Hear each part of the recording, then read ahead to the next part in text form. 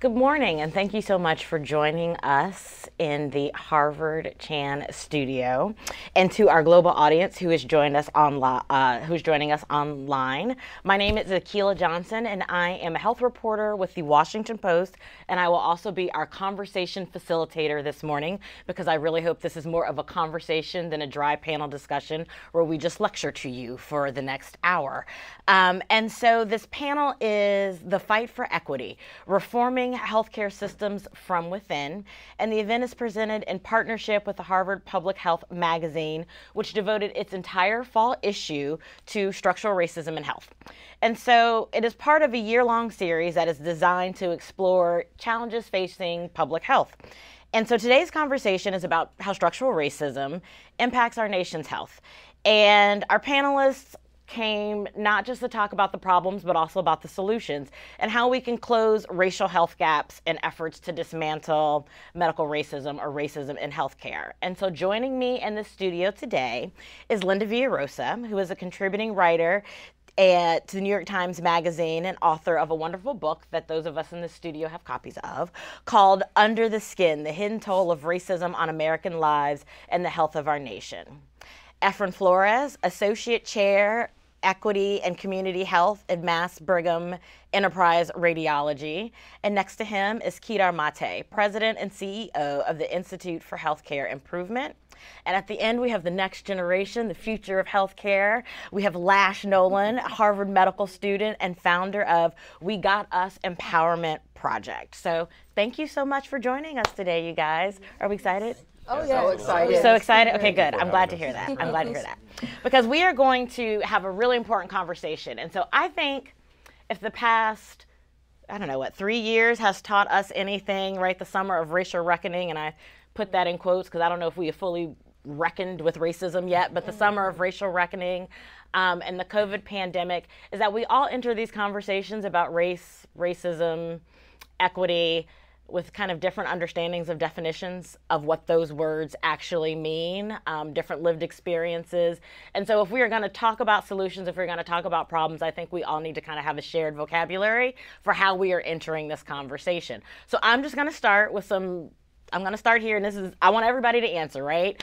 How would you define medical racism, and then how would you also define health equity? Well, thank you for that question. Medical racism is what happens to Black people, other people of color in the healthcare system. And it has to do with what happens in society and then what happens when we enter the system itself. And then health equity, medical equity is really something the part that we don't have is healthcare for all. We don't have a kind of healthcare system where everyone has access. But then even for those who have access, health equity means that once you enter that system, you get treated fairly and you get treated justly and you get treated with care. And I just wanted to briefly add to that we were talking about health equity and how to one size does not fit all. Right? So there are things that we can do to tailor. So how do we tailor care for our patient, and that's when health equity really comes through. That how do we make sure that everybody has a fair chance to get the best outcomes and achieve, and so we can deliver the best care possible for everyone. And to me, when we think about racism or structural barriers or structural systemic barriers in healthcare, I just think about the many faces of discrimination and hate, where it could be racial and ethnic minority, or it could be people experiencing physical disability or everything. So the way as we let things insinuate in our healthcare system, so different people experience different outcomes and worse outcomes than others. That when structural racism or discrimination really blends into, particularly among racial and minority populations. Perfect. As we get further down the line, it becomes harder and harder to add something new. I have faith. I have faith. Apologies out loud. Okay. But I will do my best to add a couple of dimensions. I think that medical racism includes a combination of both conscious and unconscious biases. We're very familiar with overt forms of racism when they take place, the sort of conscious, intentional acts of violence, I might suggest, deliberate forms of racism. But there's a tremendous amount that, so I'd venture to guess the vast majority of medical racism is unconscious in nature, where we don't actually know it or see it or understand it fully, that we're even exhibiting it. And to some degree, all of us have biases, not some degree, all of us have biases. And how they get expressed in the medical environment is what constitutes medical racism to me. Health equity, in a word, if I had to pick just one word, I think it's justice. Maybe if I added a couple additional words, I would say in the healthcare ecosystem, that it's the opportunity for all people to realize their full health potential, but particularly with an emphasis on those that are both historically and presently marginalized. And I think we use this saying a lot, historically marginalized, as if it is not happening currently. And so I always add that notion of both historic marginalization as well as present and current marginalization and oppression. Yeah, I mean, I agree with everything that's been said, and I think that when I think about medical racism as well, I try to remember the fact that racism came before race. And the fact that the medical institution was not this bystander while racism was occurring in society, but they were actually at the epicenter of it. So I think about different physicians and contributors to public health, such as Samuel Cartwright, Marion Sims, like all of these individuals who played a direct role in perpetuating harm. And when we think of medical racism, I think that those individuals and the science that we produced that allowed humans to be exploited for capitalistic gain, that's how I frame and think about medical racism. In regard to health equity, I think that it's important for us to consider the fact that every patient has different barriers to get to that health clinic. So whether it's their challenges with getting transportation, their challenges with having someone in the room advocating for them in their health, and all of those things are directly linked to medical racism. So I think when we frame health equity, it's about what are the ways that every patient is having a different struggle, and once you get in the clinic, what are those struggles that are being perpetuated by medical racism and mitigating those harms. Perfect. Thank you all so much for helping to set the stage. So we all kind of have a common understanding of where our panelists, when they use these terms, what they mean, and kind of and how we can collectively engage in this conversation. And so to do that, I want us to take a minute to hear kind of a patient testimonial. So this is a woman who I met while I was on assignment in Alabama. Her name is Alexis King, and she's a mother of two. Who experienced these really painful symptoms for years. She had, painful and heavy periods, adult acne, weight gain, mood swings, facial hair. I mean, and it got so bad, she doubled over in pain one day at work and ended up in the emergency room, right? So, and it had been going on since about 2008 after the birth of her second daughter, when she really knew something was wrong. And it took until 2016 before she was finally diagnosed with PCOS, or polycystic ovarian syndrome. So I just want us to hear a little bit from Alexis about her experience. I had always had irregular menstrual cycles since the time that I started having my menses at 12. So that had always been like an issue, but no one ever said, hey, your irregular cycles could be related to polycystic ovarian syndrome. And then they also were really heavy cycles. Like, we're talking, I'm bleeding seems like gallons of blood for 7 days.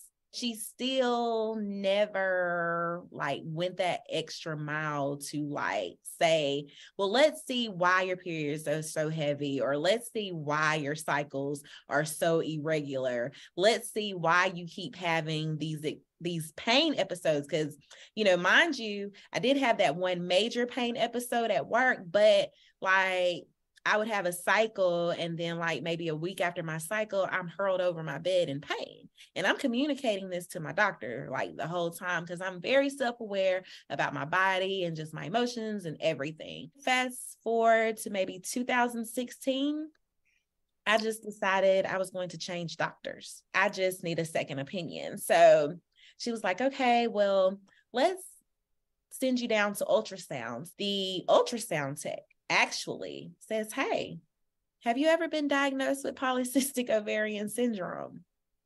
And I'm like, what's that?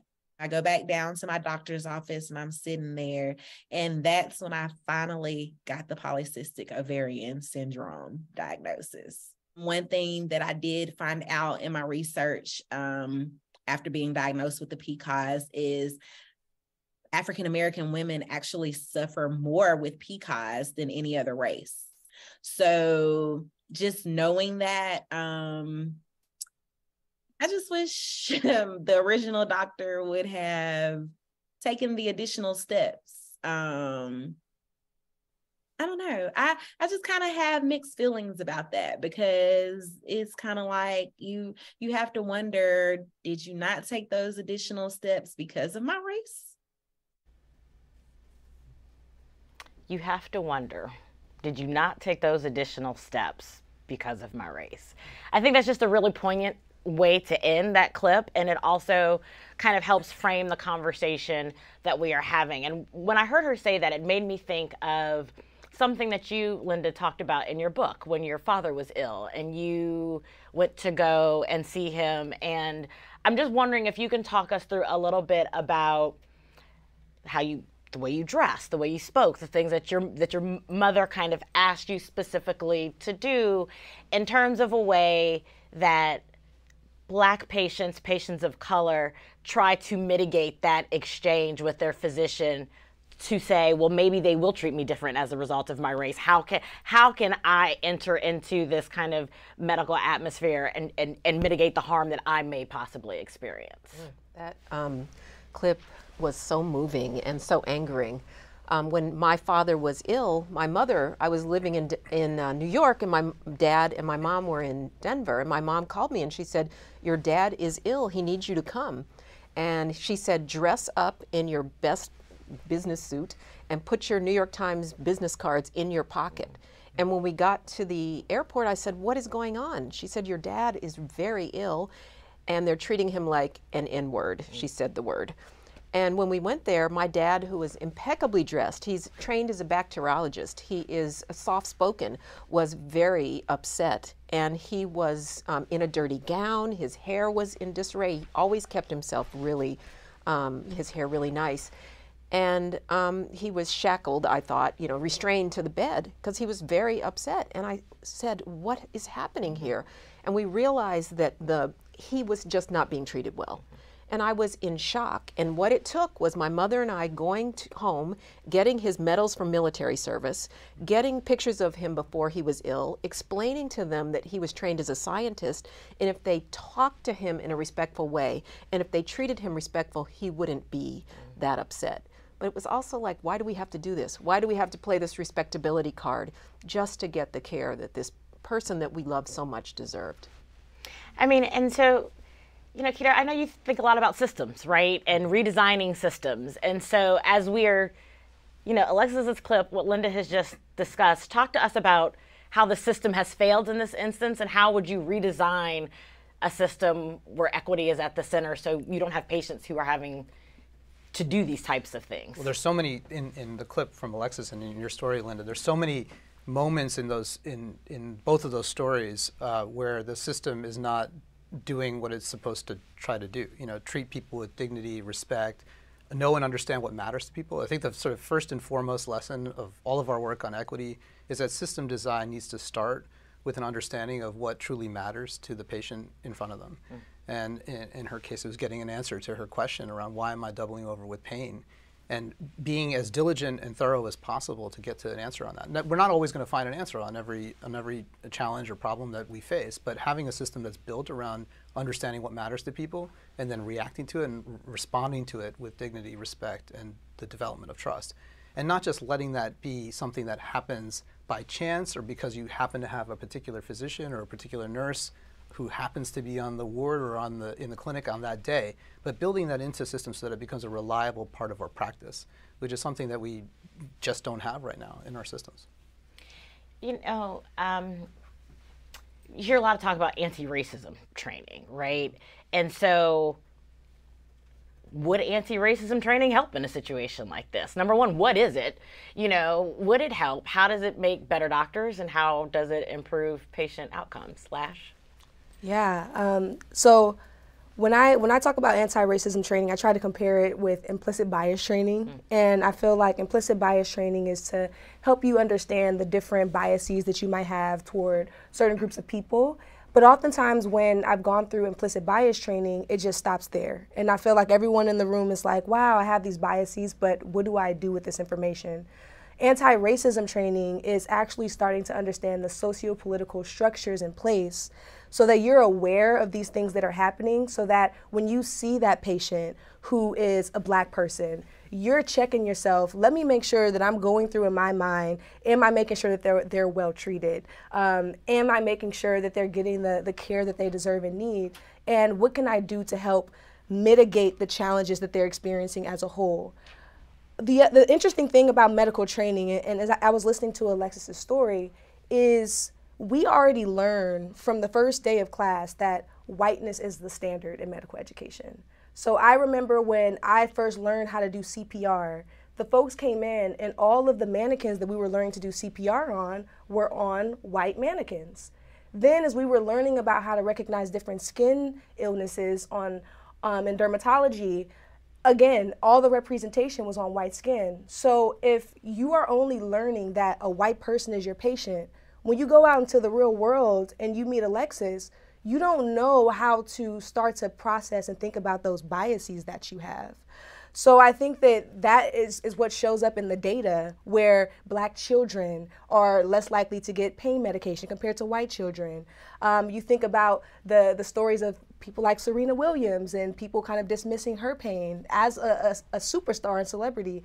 And it just makes me think about Isabel Wilkerson's book Caste, and how Blackness in this country is something that puts you in a caste system, and no matter how you dress it, no matter if you are, the editor of the New York Times or a writer for the New York Times, you still have to deal with those challenges. And I think it does start with our medical education and how we're learning about these issues. I wanted to quickly add that, when we, a couple of things that all have touched on is like how do you build trust, and trust is not built overnight, right? So and then also how you have to see more than each patient encounter in silo, but more so as a continuum on the healthcare journey for our patients. So like when she was talking about different encounters and when she could have had a different process or intervention that could have made her health better. And we think about the specific moment, but we don't think about how each touch point with the healthcare system or how I'm impacting not only the moment with the patient, but also downstream journey as well. So we have to think about systems when we are collaborating across to improve that. And to Lash's point, there's a lot of people that not only recognize bias and want to get involved, but it's like, how do we make it practical? So it doesn't become more of a checklist or one more thing to do. For example, if I talk about the healthcare system, everybody, BC, overburn, burnt out is a big issue in healthcare, so they don't want to feel like they're doing one more thing. But you have to think about, how do we really have equity become part of the fabric, of the DNA of everything that we are doing on a daily basis, and then not see it as something else, but also as a way to improving the outcome for the patient, but also contributing to societal well-being and really achieving social justice. So one more step towards that direction, but we gotta give people practical ways to do that, because if not, then we lose that sustainability in the implementation of things that we're doing. So when we're thinking about, or in our group, like last night, we were having a presentation discussing health equity in radiology, how to get it done. People were asking, so we talk about words matter. So when the way that you even address people, in your case with your father and unfortunate events, and the way that we think about how do we perpetuate with our words stigmatizing language, but also language that erodes trust in the healthcare system in society, then we have to, we can even start with there just with words, and then that will allow us to have a more open dialogue in how to make it better. You want to jump in? Go ahead. I do. I want to just say one other thing, building off of what Efrén and Lash just said, because I think anti-racism training allows us to see things that we don't necessarily see. I was talking about unconscious bias earlier, and I trained on the same mannequins, when I was in medical school, right?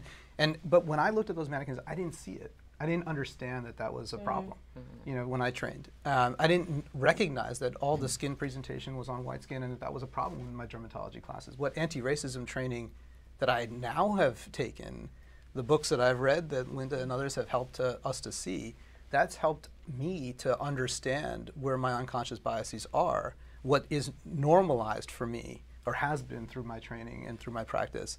And now, with that new understanding, it allows us to start to intervene. It allows us to start changing those systems. It allows us to demand mannequins that aren't one color. It allows us to ask for things like dermatology presentations on multiple different skin types. It allows us to challenge stroke why is there a disparity in stroke presentations and how we treat patients with congestive heart failure? Like those kinds of things where we just accepted them as system truths. We accepted them as part baked into the fabric of how we trained and how we worked. And now with the advent of anti-racism training and us actually understanding that, we have a new shared analysis, and that helps us to see past that. And then just briefly, I know we have to move, but one thing that I wanted to add is that really puts blinders. So in the medical care for the patient that you were presenting, when we're thinking about polycystic ovary syndrome, when she was talking about she having this issue after her second child, the first thing that we think about, at least the way that we're trained, is that people with PCOS can have children.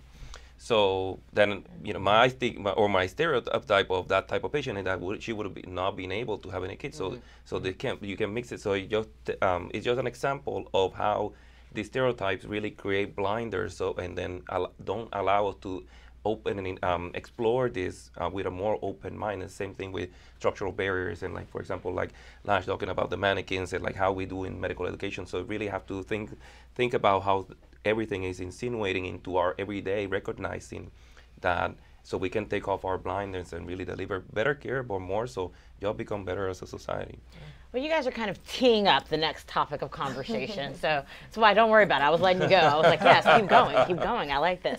But I want to talk about institutional inertia, right? So you've talked about Kedar pushing for different mannequins, right? Let's push for this. Efrén talked about let's not just go through the checklist. Oh, another thing for me to do. Checklist. How do you? And I mean, even I know some of the feedback that I've gotten from when I write stories. Doctors can't be racist. I believe there was an editorial recently to that extent, right? Doctors can't be racist. We're talking in biology. We're doing science. This is hard science. We're not dealing with all the rest of this stuff. So how do you address that? How do you begin to change the hearts and minds of colleagues, who are with you on the floor, who are over administration, over the purse dollars? How do you begin to deal with institutional inertia? And Linda, I know you talked a little bit about this in your book at one point in time, so I'm going to start with you, and then we're going to mix up the conversation. Well, I'm going to start with one thing I've seen is medical students like you, Lash, trying to make a difference, trying to be a different generation of doctors, nurses, midwives, health policy folks. And I'm really impressed by that, but I'm also worried that when you're trying to get your education, you're also doing the work too. And that you get tired of doing that, and that's not fair. On the flip side, I'm impressed by the work of Dr. Mary Bassett, who used to be centered here, changed our health department in New York City by, basically mandating anti-racism training and also policy changes to all 7,000 employees of the New York City Department of Health. Now I'm having big hopes for her because she's now our state, health commissioner. So I think one thing is not putting it on the shoulders of, students themselves, and also it has to be a policy that people have to take part in because it's the right thing to do. I wanted to add that change is difficult. Nobody likes change, right? So if I ask the audience here, how many of you had or every day, how many of you have a coffee every morning, the first thing, I'll raise my hand, right? So that's a daily basis, like everybody that does that, right? So that's our daily practice, and the same thing for changing system. When we're thinking about changing what we do, it is not easy, right? So if I say, I'm going to have my first coffee at 3 o'clock, that I may have issue with that. And the same thing for people when they use in systems, particularly when you talk about inertia in the systems and more so just changing culture. It's not an easy thing to do. But when we talk about this, and I'll talk about in the health system, there are a lot of emotions and opinions about this, right? So I'll never win an argument about feelings or opinions. So we look at numbers, and I think data allows us to have an objective conversation to say, okay, so I think this is the way that we should be doing it, or you may have a different opinion about it, but then these are the numbers, these are the patients, these are the gaps in care that we are experiencing. How do we do better? So then finding a common ground to have this conversation more as a dialogue and to try to build partnerships with people, because it's not going to be easy, particularly if we want to make a significant difference. If we don't work together, we're not going to be doing this. Linda talking about, like, for example, like how students like the next generation, or I would say the future is now with LASH, right? So like people that are really driving care, moving us forward, but also how do we come work together so we do this and it's not falling on some people. And really the way for us to significantly do this is to really come together. But part of the work is, whether we like it or not, even if we do research or clinical care, going to be an advocacy component. So we have to recognize that in our daily practices. And then, but also when I tell trainee medical students, college students, or residents in radiology to get involved, I say, like, there are going to be some battle scars along the way, but just to let you know, you have a community that is supportive of your work. You're not alone, and that to me is really critical for us to meaningfully advance that. So to understand that you're not alone in this work, and how do we build community? And for example, all 5 of us here coming together from different areas and having this conversation really focus on this just shows that how critical it is to form community, but also how we all come from different lenses and trying to advance a similar mission. But beyond advocacy, I'm sure you have some ideas too, right? So this like is what we do. So the Institute for Healthcare Improvement, the organization I lead, it really specializes in change management and changing systems specifically. And one lesson that I've learned over the years of working on change of any kind, and specifically this kind of, and maybe even more so with the anti-racism and health equity work that we're doing now, is that we have to expect resistance. Resistance is not unusual. It's to be expected. And honestly, if we're not meeting with resistance, we're probably not pushing very hard. We're probably not doing what needs to be done with especially this kind of work unless we're meeting some kind of resistance. The other thing is that we've learned is that resistance is not always bad. Resistance implies energy. It implies a passion, a feeling, a sentiment, as you're saying, that's actually quite a demonstration of engagement with the issue. It comes as resistance to begin with, but that resistance can be converted into enthusiasm and support with things like presenting information. I'll give you one very brief example. We were working with the health system in the Pacific Northwest, a group of emergency room doctors. They did not believe that there was a racist bone in their bodies, right? That sort of notion. And when we looked at the data on black patients and white patients who came to the emergency room presenting with the same exact signs of stroke, the black patients got clot-busting medications 20 minutes later than white patients across the board, across their entire health system. And that 20 minutes is the difference between long-term disability, sometimes early mortality, in something as important as a stroke. And when we presented that data to them, they went through the usual stages of grief around data. The data are wrong, the data aren't mine, the data are somebody else's, the data aren't a problem. But eventually they worked through the information, gained confidence around it, and then realized that this data was theirs, it was a problem, and they needed to do something about it, and they did. And within 11 weeks, they had narrowed that equity gap entirely, because now they were engaged, impassioned. They'd gone from resistors to engaged and impassioned change agents. And that project has catalyzed the entire system across the board to start moving in every clinical department around health equity, because they can now show that it was possible, that this notion of racism baked into our systems was actually changeable. They could improve it and make it different and better. So change is possible here, I guess, is the short answer. Change is possible. Yes, ma'am. You have something to add? Go for it. Yes, I do. Well, first, I just want to say thank you for all the appreciation for the young generation coming up. And I would not be here if it were not for the work of folks like Mary T. Bassett, Aletha Maybank, Michelle Morris, folks that I just look up to so much in this space. So I just want to give them their flowers. And also all the folks who have created this data that we have about health disparities. And on that point, I think that where we need to go and around this inertia, we love to study racism. We love to produce data about racism, but we still have not moved toward incentivizing action. I'm more incentivized to produce papers about the community and the different challenges that they're experiencing than I am creating an initiative to actually address those challenges. And it's embedded in the way that we think about promotion. It's embedded in the way that we think about the H-index. What would it mean for us to take a step back and actually prioritize the needs and wants of the community to really practice equity instead of focusing so much on how much data can I produce about the struggles of the communities that we're talking about? The other point I'll make is that I think that we need to tell the truth. And right now, across the country, we've seen critical race theory be outlawed in over 10 states. Mm-hmm. And we're seeing a similar trend in medicine where people are very resistant to talking about the history of racism in our institutions. So I think that telling the truth is what's going to first get us there. And this summer, I did a program called FASTB where I spent 2 weeks in Poland and Germany basically learning about the history of the Holocaust, and it's an ethics fellowship. And what I found so interesting is that their medical students are learning about the history of euthanasia at the spaces where a lot of these harms were being committed. Early on in their elementary school education, they're learning about the history of the Holocaust. And it's just embedded in their education that they're learning about their history. But here, we're trying to just make the first attempt to do that, and there's this resistance.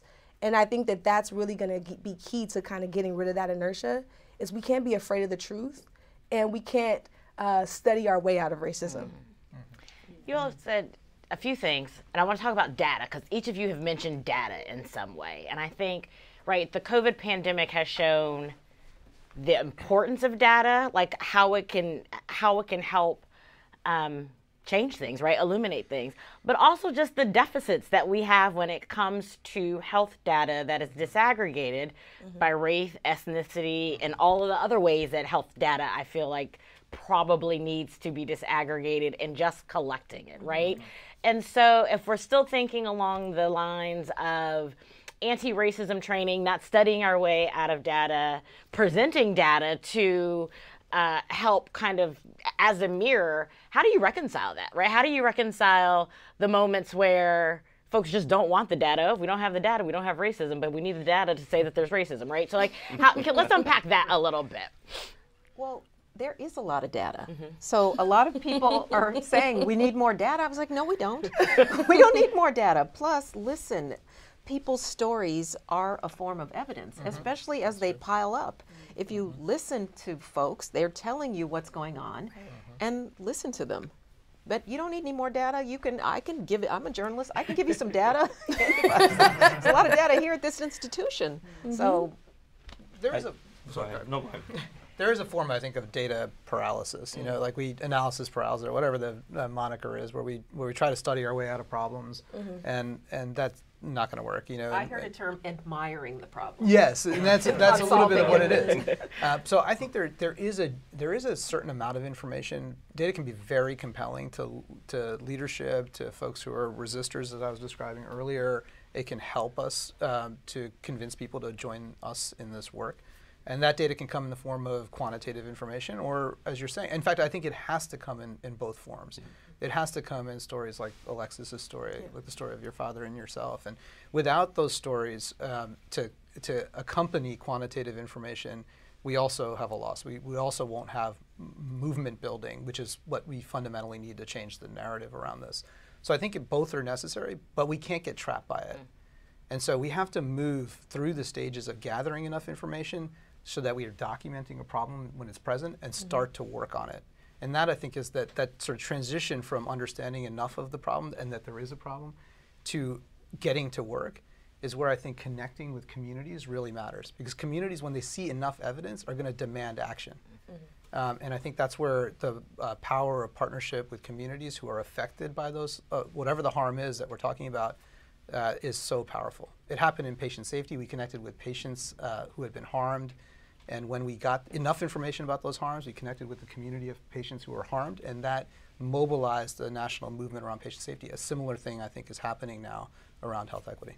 Yeah, I wanted to say, like, the data really allows us to tell a story, the story that is untold for many high priority community, and that's something that, you know, for example, one of the reasons why we encourage people to publish their work is more than just the academic glory or anything that you get from it, really to allow to build a platform so you can have the objective conversation. So you put in the example and you're talking about the Pacific Northwest and how presenting the data, really it was hard to face, but also it allows them to do meaningful change to improve outcomes for everybody. So you have to use that not only to recognize where are the gaps, but also how do you implement and get small wins. So small win will get you to a larger win, and then really try to move that inertia that for systems.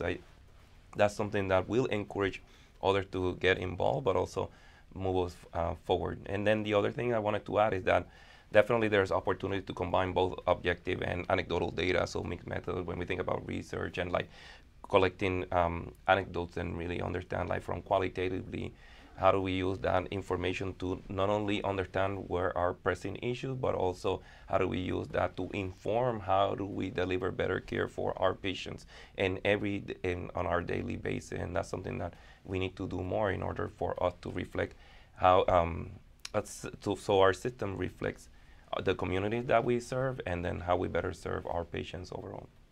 So let's talk about the communities, right? Let's go back to the community.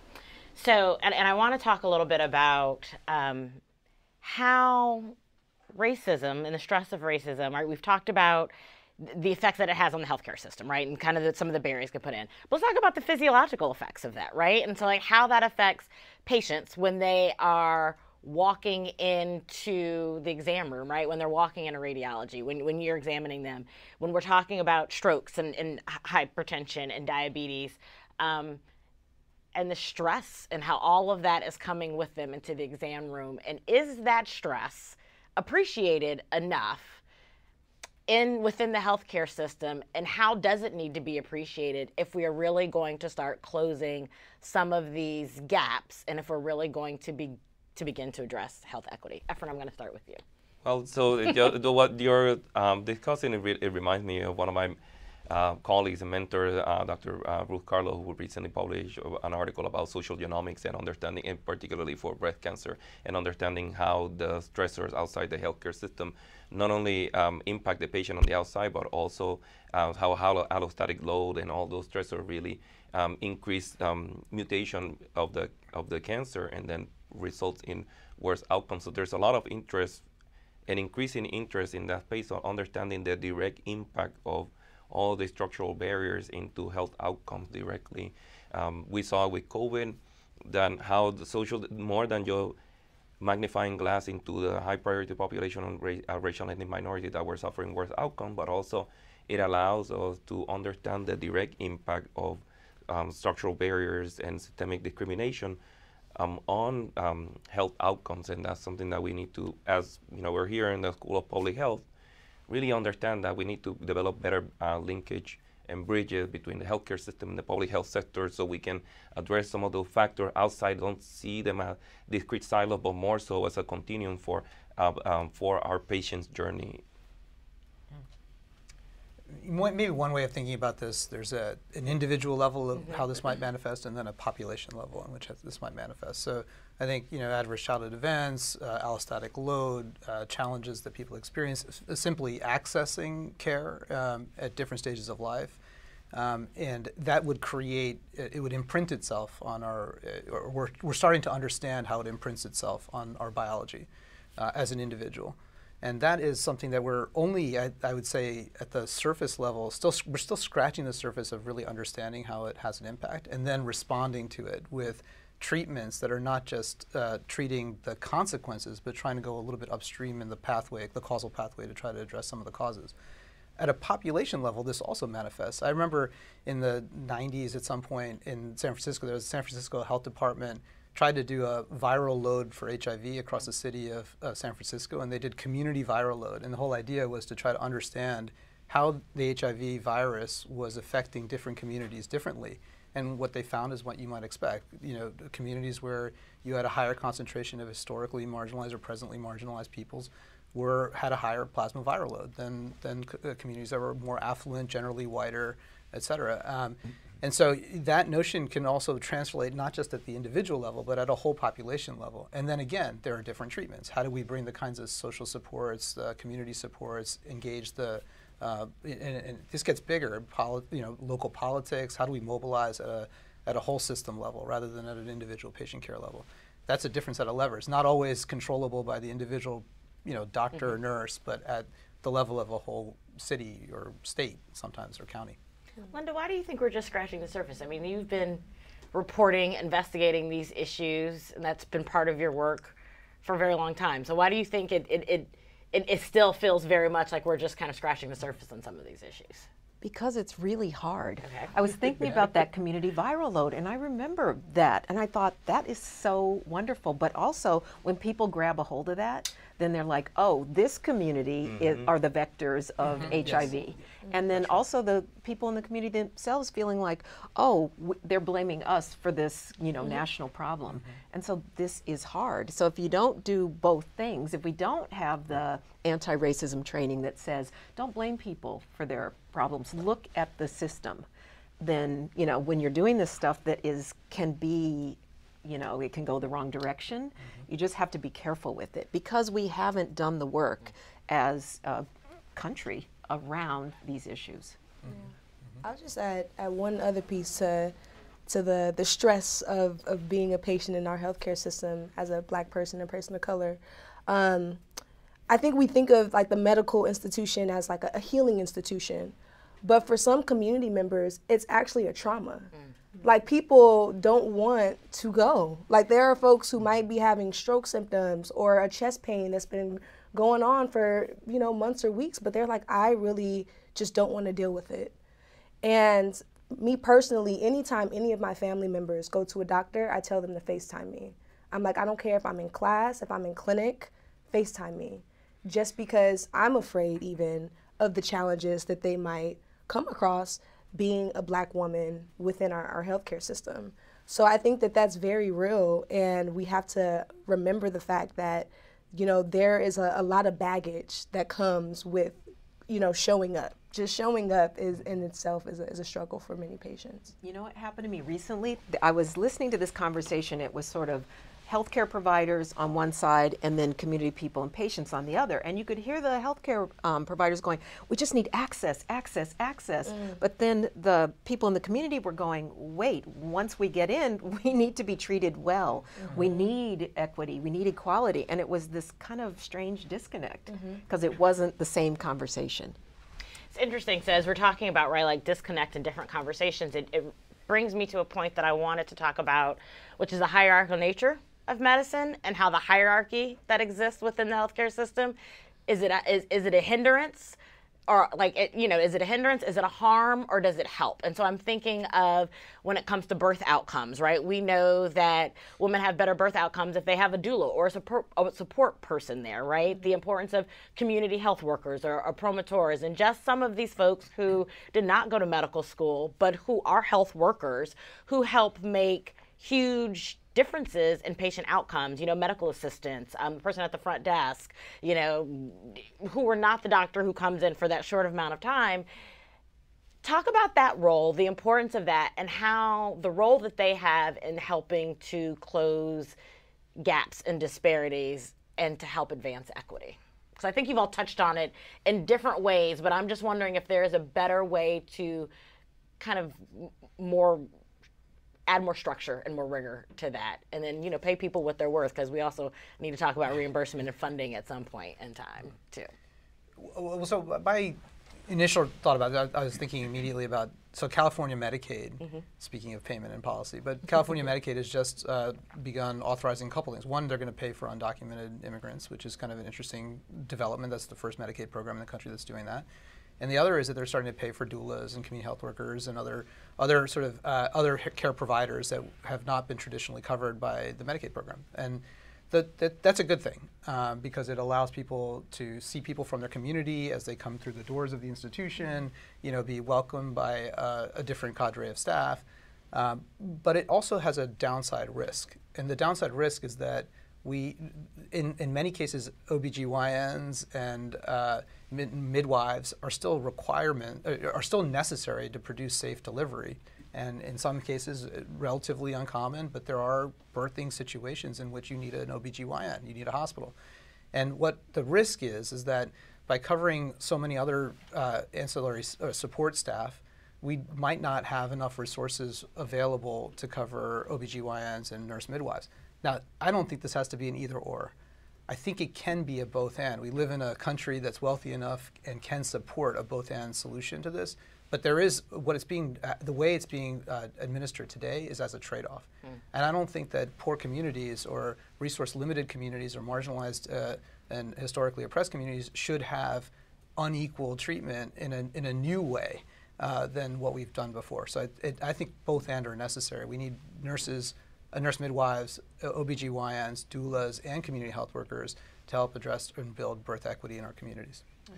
I wanted to briefly add to you talking about the hierarchy, and you're building off on he was saying is that what we're trying to do here is empower patients and community, whether resources, whether with access, just truly understanding that everybody has coming to the table, like we're having here a conversation today, contributing equally here, but also that the voice, or whether the community or the patients are really heard and that incorporated in the healthcare system moving forward. Because the problem is that as you mentioned, there's a disconnect with what we think we should be doing and what the community needs. So a colleague of mine, we were having a webinar recently, we were talking about, he was mentioning the concept about health equity tourism.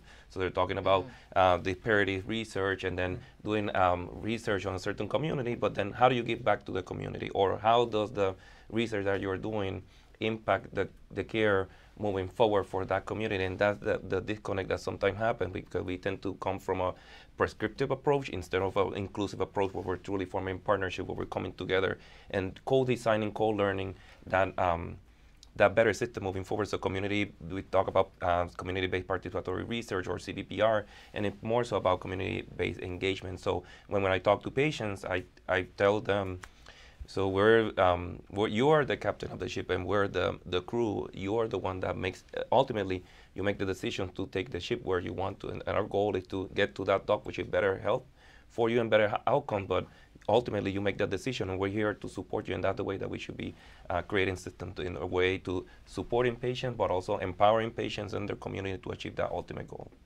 So we've got like 10 minutes left. I'm going to do slightly lightning round from viewer questions. So Lash, yes. What are 3 things that you think can be done within the organization to address racism?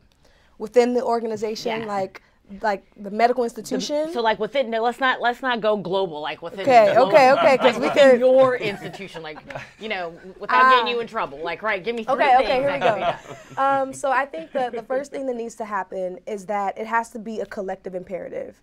And when I say that, I'm meaning anti-racism training, commitment to community. So it can't just be that there are certain groups of students who are learning anti-racism, but I think our attendings need to be learning anti-racism training. I think at the hospitals we're training at, from the greeters to the CEOs, they need to know that there is an over 20-year difference in life expectancy between Roxbury and Back Bay.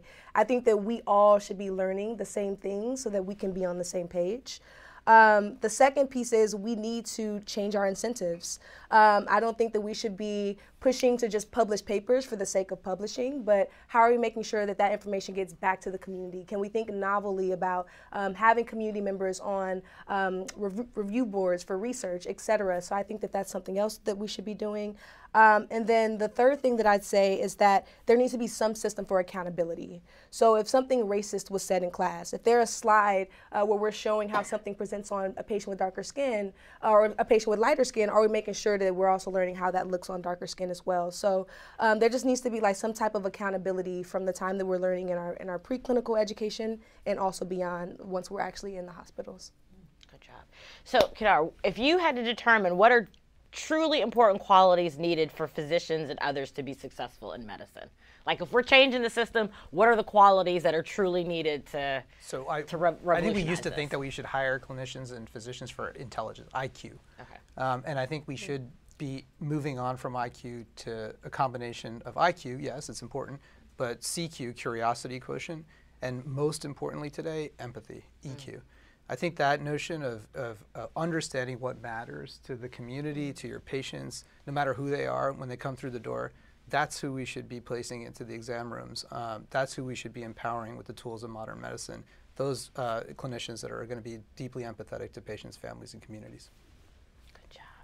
So, Efrén, do you have any specific recommendations for reforming graduate medical education from within, especially those at academic medical centers? It's a reader question. Wow. So Viewer question. I would say that something that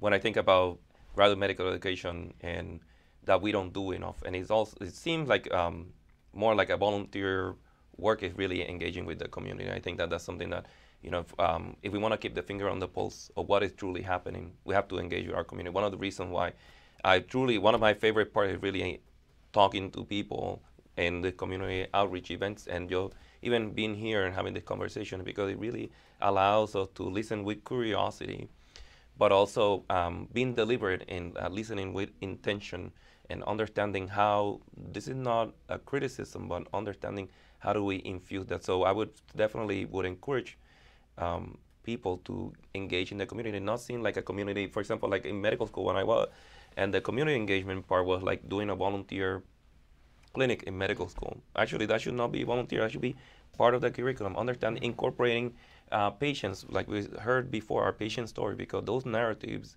are the ones that will allow us to tangibly understand how the systemic barriers are impacting our patient, incorporating that into medical or any curricula.